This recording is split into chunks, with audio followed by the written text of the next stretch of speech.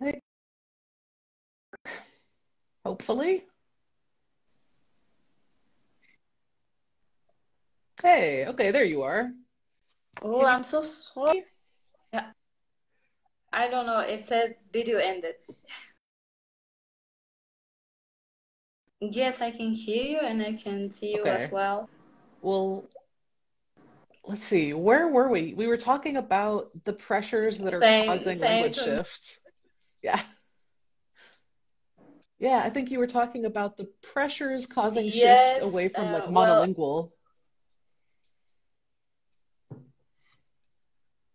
yes. Well, I said that mo the vast majority of speakers live in the cities or urbanized areas, what we call big cities, where Spanish is the dominant language. They speak Spanish very well, and they speak Quechua as well, even though they don't use it as much as Spanish. Well, there are a lot of speakers like that, but there are very, very few speakers who are monolingual. And to me, monolinguals are all elders living in rural areas, and kids are in those languages because kids have migrated to a bigger town or to the city. Therefore, monolingual varieties are in danger of disappearing as towns decrease in population. And there we will not have records left about those varieties and their speech particularly. Those varieties are highly endangered, and to me, as a linguist, those varieties are also different. We don't know anything about the system or how they work. And something that I was doing this, like I'm documenting the speech of elders and I'm analyzing the morphology of their verbs because I want to understand that. And I have done some comparative work as well, comparing with the speech of bilinguals in order to show that these varieties are different Mm. and we should consider monolinguals as a new variety that has not been taken into account because its priority is given to only the varieties that are spoken in the city. Hmm. And most research has been conducted with those varieties as well.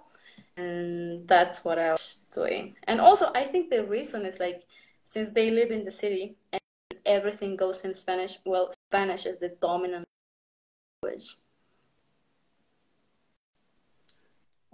Yeah. Okay, there you go. You broke up for a Yeah. second. Now I can hear you again. Yeah, that's really interesting. I think a lot of folks may share that same Mm-hmm. experience of watching young people move away from smaller towns and villages to go to the city where there's a dominant language, usually a colonial language that influences the way they speak. And you'll find a totally different kind of language used in the villages, and that is becoming rarer and rarer. And so you grew up in a village, right? Yeah. And so I assume. Yeah, I was born and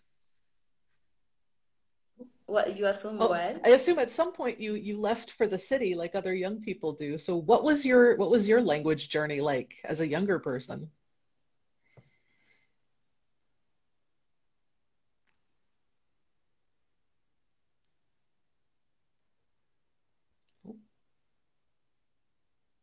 Uh-oh, are you still there? I can't hear you. No, you can't hear me either. Oh no. Maybe if we turn off cameras, do you want to try that? See if the audio will work? No? Hang on.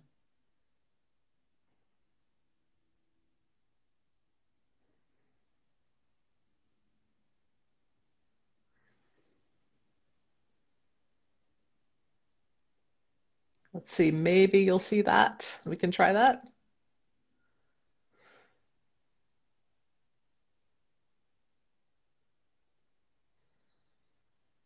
Uh-oh, sorry folks, we're just having some technical difficulties.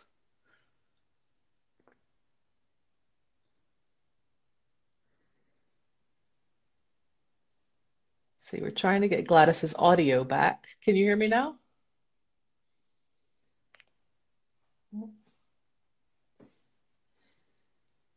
Nope, can't hear you. Oh no. Hmm. Hey folks, can anyone else hear Gladys or is it just me that can't hear her? Ah, okay. Maybe we're going to end this stream and start again. I will let her know in the chat. Maybe she'll see it.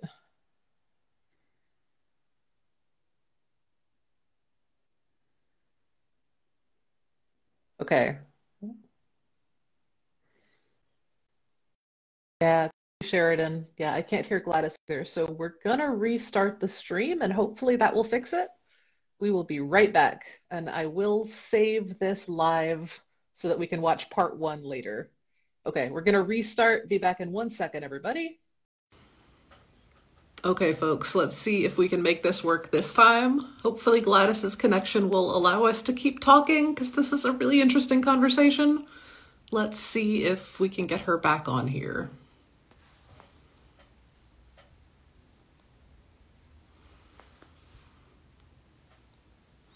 All right, let's try again. Hopefully we'll be able to hear her.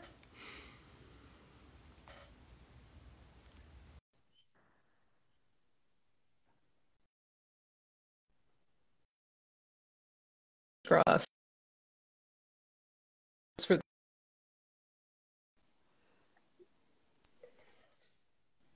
And don't worry if we can't make this work this time.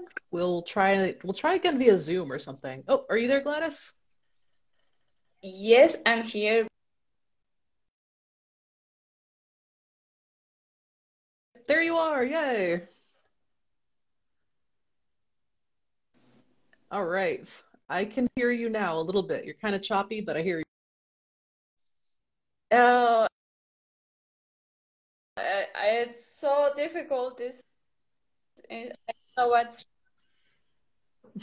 Yeah, this is not going very smoothly. possible. Yeah, maybe next time we'll try like Zoom or something. Instagram is a little difficult sometimes with slow internet. Can you still hear me okay?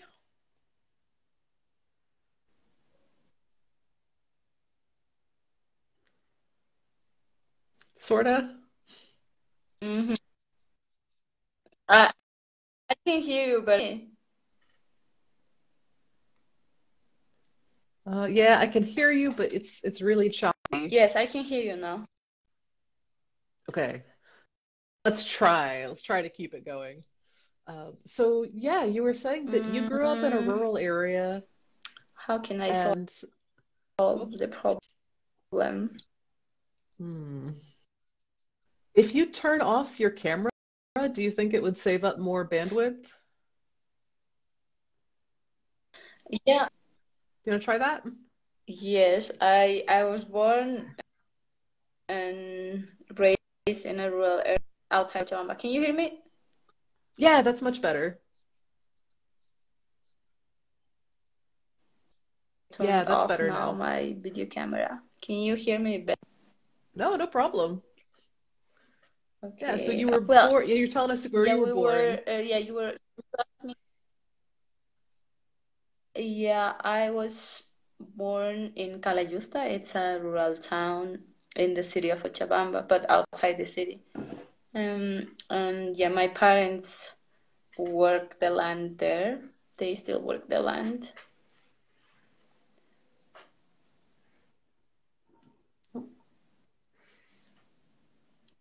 And so when you were a kid, did you mostly speak Quechua in your family or also Spanish? Yeah, well, Quechua was my first language, and yeah, I spoke Quechua mostly. And at school is where I learned Spanish. Okay, so how old were you when you first learned Spanish? I think about five or six. Hmm. Oh, wow. So yeah, that was like a whole childhood of just Quechua. And so, Yeah, oh, probably, yeah.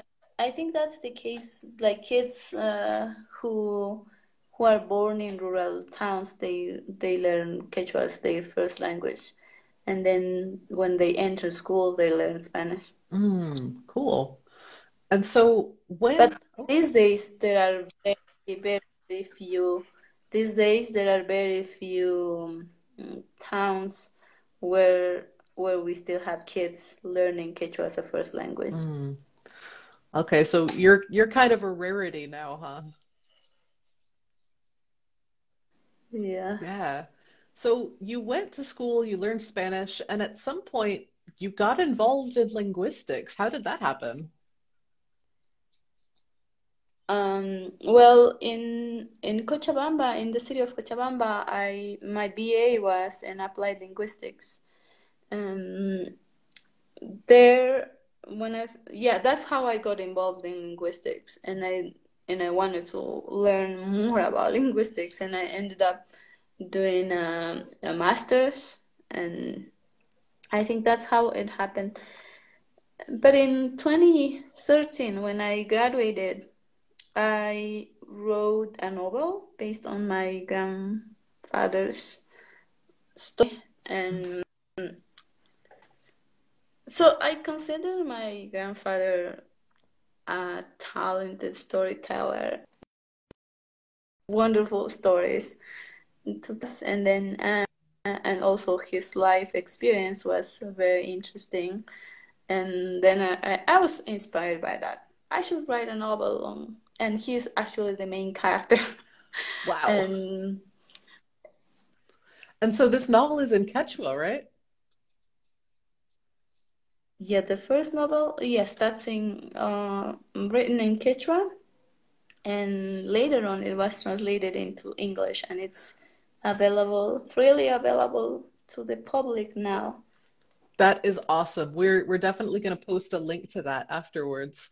But I just want to back up a minute. So Yeah, you say this so casually. I just decided to write a novel and did it. That's pretty impressive. Was there a moment in your life when you realized you wanted to work with your own language that really lit this flame for you to do this kind of work? Or did you always know that you wanted to work on your language?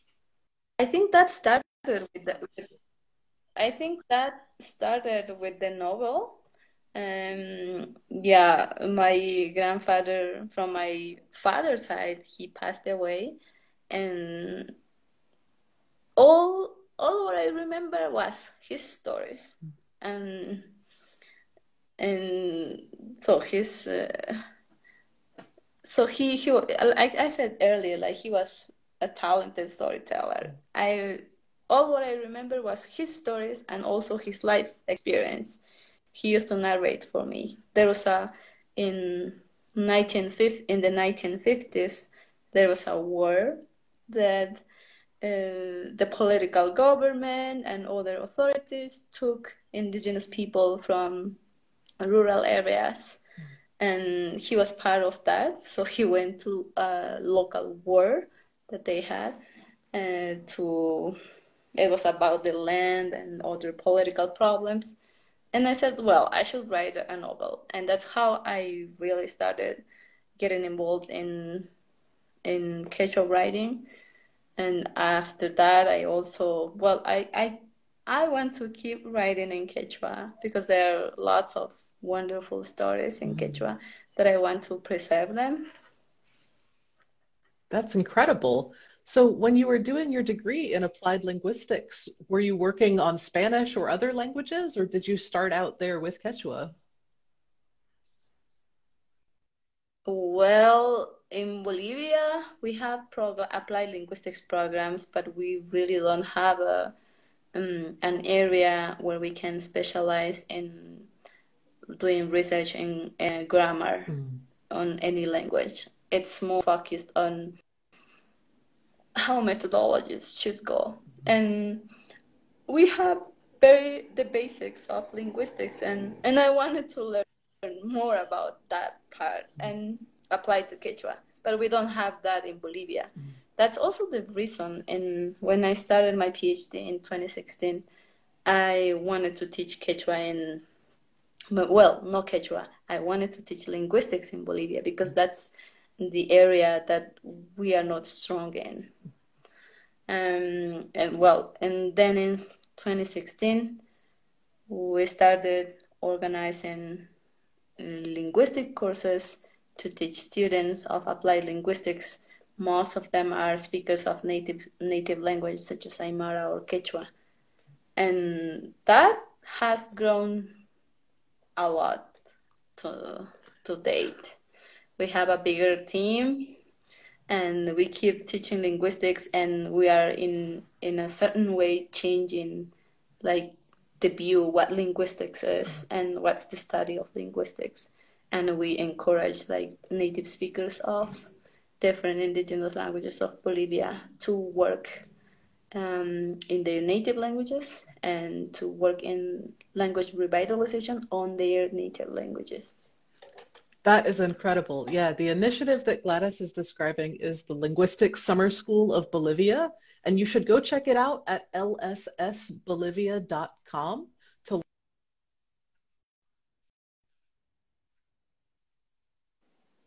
learn.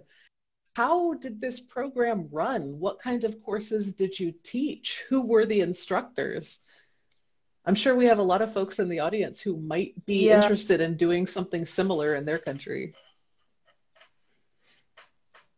yes. Well, it started 2016, and since I started my PhD, well, I met a lot of people, a lot of linguists in the US, and also, well, they became my friends, and they learned about my initiative, and I would say whenever you stop by Bolivia, you should come teach, and they were like very happy. And well, since I was a first year PhD student, and well, I had the chance to meet a lot of people or linguists who were doing research in Bolivia or in Latin America. And they were spending their summer somewhere in Latin America, and they would stop in Bolivia to teach a course for free. Well, courses in the history of the Linguistic Summer School Bolivia have been taught by linguists doing research in Latin America.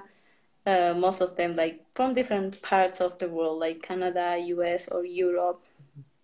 And the courses that we offer pretty much involve introduction to linguistics and also field methods courses, because we have so many languages, but we don't know how to start a documentation or a language description research. And in a field methods class, we teach how the process is. For instance, last time before COVID in 2019, we had our courses in person, and that happened in La Paz. We made fly two native speakers from the Amazonia. One was a speaker of Chacobo, and the other one was a speaker of More. There are very, very few speakers of More. I think there are two fluent speakers, if I'm not wrong, of that language. But we made fly, we brought him from the Amazonia to La Paz, and our invited professor, Bershal, he taught the field methods class. So students were not only from La Paz, there were other students from other parts of the country as well.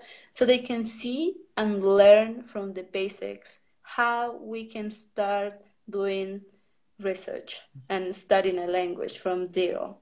And I think most of the students were very happy to see that, because we do not have, in the history of Bolivia, we didn't have a field methods class like that before. Yeah, that's amazing. What a really cool thing to offer to folks starting in 2016. Like that being the first time that a field methods course was available in Bolivia is huge. And so, what do you think that most Yes, students have was one learning of my. these basics? Oh, say again, please. Sorry. What do you think most of the students at the Linguistics Summer School have for their goals for their language? Like, what do you hope they will go on to do after getting this training? I can give I can give examples of some of our former students. One of the first ones, well, Gabriel Gallinate, he was a student. I met him since he was a student. He really got inspired with our courses, and for his BA, I think in Cochabamba City, he was the first student who did a really, really in-depth study with one Amazonian language, Maropa, and his dissertation was published. And later on, he entered the PhD in linguistics at the University of Texas, and he will be studying his PhD next academic year. Yay! Congratulations. There's also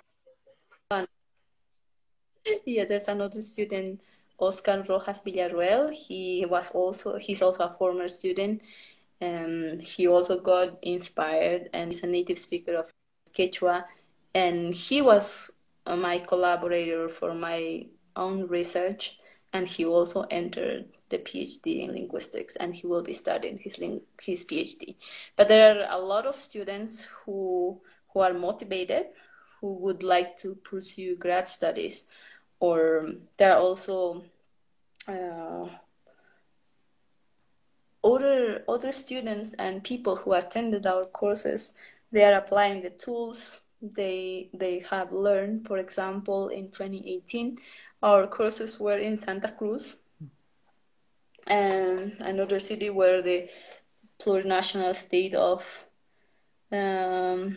also there's one center for research of indigenous languages, and I think they get benefits from learning the different tools such as Elan or what we have taught, and they are applying those programs in their work. I guess. Well, there were a lot of, most of our students were from that institution, and they also get the benefit, like seeing how field method course is taught. And I'm pretty sure that's helpful in their research, because for the plurinational state institution, they need to do research on indigenous languages and design alphabets or things like that. Actually, one of our courses in 2019, it was how to design orthographies for indigenous languages. Our professor was Kelsey Neely from the University of Berkeley in California, and she was involved in orthography designs in Peru. She actually does research with the language spoken in the Amazonian side of Peru. That's so cool. It sounds like, yeah, your mentorship and education for so many linguistic students in Bolivia has led a lot of them to go into graduate studies or to do their own research and revitalization work. And that's so cool. Congratulations. I was wondering, you've done so many things in language revitalization and research, right? You are a novelist, you are a researcher, you're a teacher, you are a speaker, so many other things. Are there any of your own language revitalization projects that are especially dear to your heart, that really have a special place for you? Oh, I don't know. I think all of them are very important to me. And Yeah, I can't make you choose. It's like asking someone to pick their favorite of their children or something, huh? Okay, so that's not yeah. fair. But if we're talking about big picture goals, with all of the work that you're doing, what is your dream for the state of Quechua in 20 years? If you could, snap your fingers and create your perfect future for the Quechua language, what would it be? Well, I hope Quechua doesn't disappear in 20 years. Well, that's it's a reality that monolingual varieties will do. And well, to me as a linguist, I would like to increase native speakers of Quechua working on monolingual varieties so they can document, preserve, and we can conduct a lot of comparative studies. linguistic studies. And also, like, I consider like doing linguistic research very important and crucial in order to teach it Quechua properly. Because if we do not understand the grammar, we will not be able to teach. That was my case before. When I graduated from my BA, I wouldn't be able to explain the morphology of Quechua or what certain suffix means. And that will be very hard. If we do not understand the grammar, we will not be able to explain, to teach Quechua properly. But that's why we need studies on linguistic studies on Quechua and improve our teaching methodologies, and also use those materials to revitalize the Quechua varieties and the linguistic diversity of Quechua. Well, I hope we gain more native speakers, Quechua native speakers from rural towns or from the cities, but they are committed to work with monolingual Quechua, and we keep a lot of records of monolingual speech, and we can use those recordings of those materials in order to create different resources for Quechua language teaching. I would like to have Quechua programs teaching to kids or to other communities properly. Well, perhaps properly is not like the right word, but to have many native speakers teaching the language. And that's a good point you bring up. When you say properly, when it comes to teaching an indigenous language properly, what does that mean to you? What is so special about the Quechua spoken by monolingual elders? Is it just the grammar? Is it just the vocabulary? Or is there additional knowledge and culture wrapped up in the language of monolingual elders for you? well, yes, I think that's the point that I wanted to make. From my own research, what I have observed, like monolingual Quechua, they have expressions, and that's very interesting to me. And well, that's only observed in the way elders speak, because youngers do not speak like that. And I would like to include those ways in order to have a better understanding of the linguistic diversity of Quechua. And also the verbs. Well, Quechua is a polysynthetic language. Like, it's kind of Spanish, but well, in English we can say she eats, right? We add the s, and that means we are talking about third person singular, right? But we say I eat, you eat. The eat doesn't change. But in Quechua, it's kind of the third person, she eats, but it's even more elaborate. We have a lot of suffixes. And something that I have observed is like monolinguals have more of suffixes in their verbs, and they express other nuances. And those nuances can be associated with emotion or affection, or the way the verb is performed, or other nuances like that.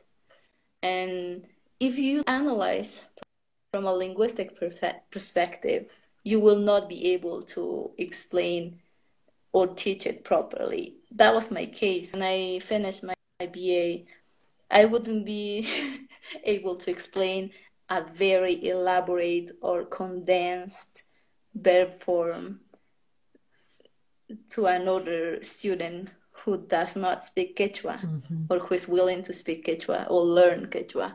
And well, I was a native speaker, but that didn't make me aware of the grammar of Quechua So I am able to explain, oh, this morpheme means affection.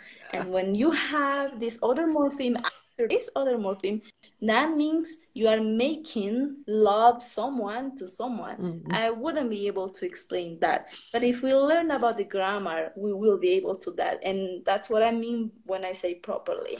Yeah, that's a really important point, right? Speaking a language perfectly, even as a fully fluent native speaker, does not mean you can analyze it. Sometimes that takes a little extra training. And you're right, it's so important to be able to do that analysis, to keep that knowledge of how a language functions so that you can teach it to new speakers. So thank you for putting that so clearly. Yeah, and if we train like, well, teachers in Bolivia who teach Quechua, well, even though they are native speakers of Quechua, well, they do not have this understanding. But if we increase native speakers like Quechua speakers doing linguistic research, we will have a lot of material, a lot of resources, so teachers can use it and can apply in their classrooms, and then we are teaching Quechua properly. Yeah. Yeah. Yeah, and it sounds like you've done a lot of work to sort of support speakers and learners of Indigenous languages who want to get involved in linguistic analysis and research. So I was wondering if you had any words of encouragement for other speakers of Indigenous languages who want to get involved in linguistics. Like, what advice would you give? Wow. That's a big What question, I know. advice would I give to them? Yeah. I think like a couple of days ago we were discussing with my colleague Gabriel Gallinate, well, how can we increase native speakers of of indigenous languages of Bolivia to pursue linguistic studies and to really work on their native language. I think most of the speakers are if you encourage them, they will. They're perhaps most interested in doing language revitalization. Mm. But finding someone who is really committed to do linguistic research is a little bit hard. Mm. First of all, in Bolivia, we do not know about linguistics as a field, and that's a challenge. But something that worked, like people who are studying like applied linguistics or literature, offering them courses or showing them the value of linguistics, or people or teachers, like let's say teachers of indigenous languages, they teach the language but they do not have the training, showing them what the linguistics field is. I think it can be a motivation to get more interested and get involved in linguistic studies. Yeah, for sure. And I guess do you know of any resources that are available for anyone watching who might want to get some first steps into linguistics? What do you mean, like linguistic content? Yeah, like they maybe should check out lssbolivia.com. Yeah, if they want to learn about our own trajectory and experiences, yeah, they can check our webpage, the lssb.com, and also we have a Facebook page. It's Linguistics Summer School Bolivia, and we are posting all the time, like things, workshops are related to linguistics. And something that we have been doing like last year is like offering virtual linguistic talks. We have been inviting speakers from other countries who do linguistic work, so they can give special talks about linguistic research or language and policy, and or historical linguistics. So other native speakers of Bolivia or non-native speakers of Bolivia can get motivated in linguistic work, and they learn about the value of linguistic work and revitalization. So, and we also have a YouTube channel with our talks in there. Cool. And we hosted one special session that's native speaker pioneers doing linguistic research and also language revitalization in the Americas. And it's also in our YouTube channel. They can check it out if they're interested about some ideas for our own trajectory. That is fantastic. Yeah, I will put a link in the bio of this Instagram page when we're done so that y'all can go check out those YouTube videos and the LSS website. Thank you. Yeah. And if anyone is also interested in learning about linguistics for language documentation, the Endangered Languages Project has been offering a webinar for free on Facebook. So if you go on Facebook and search for ELP language documentation webinar, you'll find a Facebook group there where you can learn some basics of documenting morphology and phonology and syntax and all that fun stuff. And it sounds, Gladys, like there are people around the world doing really important work to make this kind of linguistic training more accessible. A really sincere thank you for all of your work making linguistics easier to get into for people who want to work on their own languages. So thank you. Wait, I think No, thank you. is thank you in Quechua Pachi?